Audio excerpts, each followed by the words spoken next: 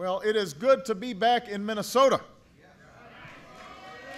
It is good to be back. Although I was commenting that they don't really have winter in Washington, D.C. So I've gotten soft over these last 4 years. When I was in Chicago, this was nothing. Now it's something. But I'm grateful for all of you being here today. I want to thank Chief Hartough and the entire Minneapolis Police Department for having me here today. There are a number of other people that I just want to acknowledge here. First of all, a wonderful man and one of America's greatest public servants is here, Walter Mondale, former Vice President.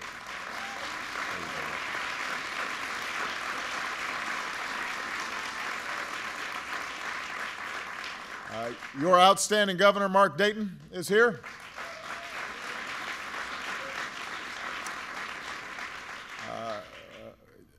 Two great mayors, Mayor R.T. Rybak of Minneapolis and Mayor Chris Coleman of St. Paul.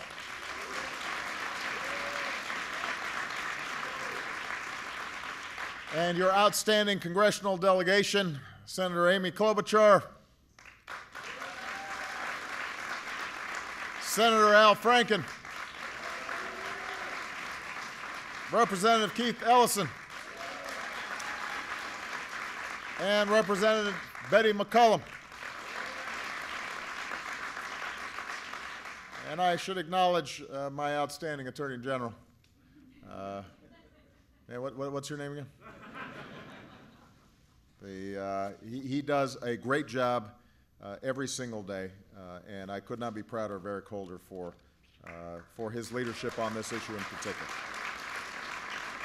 Now, I just had a chance to sit down with some local police officers, but also community leaders, as well as folks who themselves have been victims or whose families have been victims of gun violence, to hear their ideas about how we can protect our kids and address the broader epidemic of gun violence in this country. Because if we're serious about preventing the kinds of tragedies that happened in Newtown or the tragedies that happen every day in places like Chicago or Philadelphia or Minneapolis, then law enforcement and other community leaders must have a seat at the table. All the folks standing here behind me today, they're the ones on the front line of this fight. They see the awful consequences, the lives lost, the families shattered. They know what works, they know what doesn't work, and they know how to get things done without regard for politics. So we've had a very productive discussion, and one of the things that struck me was that even though those who were sitting around that table represented very different communities, from big cities to small towns, they all believe it's time to take some basic, common sense steps to reduce gun violence. We may not be able to prevent every massacre or random shooting. No law or set of laws can keep our children completely safe. But if there's even one thing we can do, if there's just one life we can save, we've got an obligation to try. And that's been the philosophy here in Minneapolis. A few years back, you suffered a spike in violent crime involving young people. So this city came together. You launched a series of youth initiatives that have reduced the number of young people injured by guns by 40%. 40%. So when it comes to protecting our children from gun violence, you've shown that progress is possible. We still got to deal with the 60% that remains, but that 40% means lives saved. Parents whose hearts aren't broken. Communities that aren't terrorized and afraid. We don't have to agree on everything to agree it's time to do something. That's my main message here today. And each of us has a role to play. A few weeks ago, I took action on my own to strengthen background checks, to help schools get more resource officers if they want them, and to direct the Centers for Disease Control to study the causes of violence, because for a long time, even looking at the evidence was considered somehow tough politics. And so Congress had taken the approach that we don't want to know. Well, that's never the answer to a problem, is not wanting to know what is going on. So we've been able to take some steps through administrative action, but while these steps are important, real and lasting change also requires Congress to do its part and to do it soon, not to wait. The good news is that we're starting to see a consensus emerge about the action Congress needs to take. The vast majority of Americans, including a majority of gun owners, support requiring criminal background checks for anyone trying to buy a gun.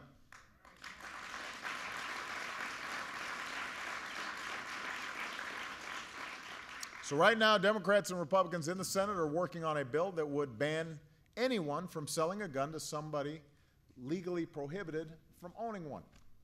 That's common sense. There's no reason why we can't get that done. That is not a liberal idea or a conservative idea. It's not a Democratic or Republican idea. That is a smart idea. We want to keep those guns out of the hands of folks who shouldn't have them. Senators from both parties have also come together and proposed a bill that would crack down on people who buy guns only to turn them around and sell them to criminals. It's a bill that would keep more guns off the street and out of the hands of people with the intent of doing harm.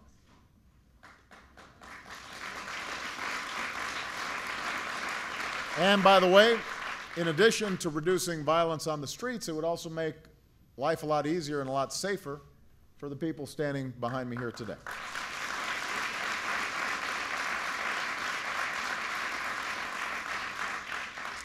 We shouldn't stop there.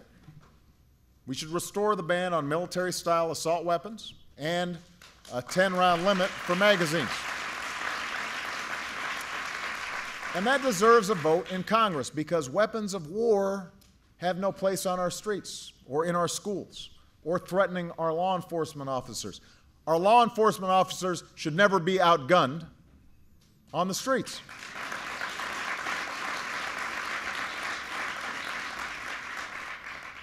But we also know that if we're going to solve the problem of gun violence, then we've got to look at root causes as well. That means we should make it easier for young people to get access to mental health treatment. We should help communities like this one keep more cops on the beat.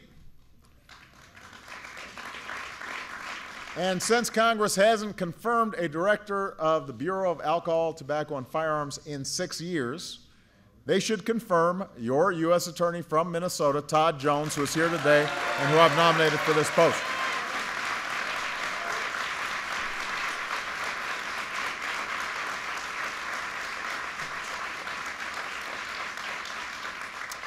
These are common sense measures supported by Democrats, Republicans, and independents, and many of them are responsible gun owners. And we're seeing members of Congress from both parties put aside their differences and work together to make many of them a reality. But if there's one thing that I've learned over the last 4 years, it's that you can't count on anything in Washington until it's done. And nothing's done yet. There's been a lot of talk, a lot of conversation, a lot of publicity, but we haven't actually taken concrete steps yet. So last week, the Senate held its first hearing since Newtown on the need to address gun violence and the best way to move forward. And the first people to offer testimony were Gabby Giffords and her husband, Mark Kelly. They talked about how a complex problem like this has no single solution. But if we still had a 10-round limit on magazines, for example, the gunman who shot Gabby may never have been able to inflict 33 gunshot wounds in 15 seconds. 15 seconds, 33 rounds fired. some of the 6 people who lost their lives that day in Tucson might still be with us. Now, changing the status quo is never easy. This will be no exception. The only way we can reduce gun violence in this country is if the American people decide it's important, if you decide it's important. If parents and teachers, police officers and pastors, hunters and sportsmen, Americans of every background stand up and say, this time it's got to be different. We've suffered too much pain to stand by and do nothing.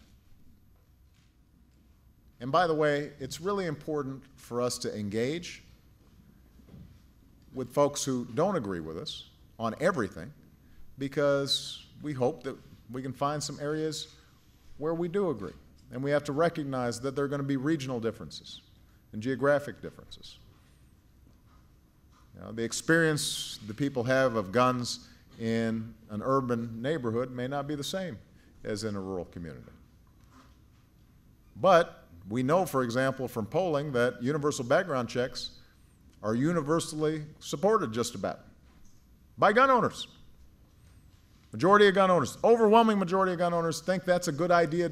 So if we've got lobbyists in Washington claiming to speak for gun owners, saying something different, we need to go to the source and reach out to people directly. We can't allow those filters to get in the way of common sense. And that's why I need everybody who's listening to keep the pressure on your member of Congress to do the right thing. Ask them if they support common sense reforms like requiring universal background checks or restoring the ban on military-style assault weapons and high-capacity magazines. Tell them there's no legislation to eliminate all guns. There's no legislation being proposed to subvert the Second Amendment.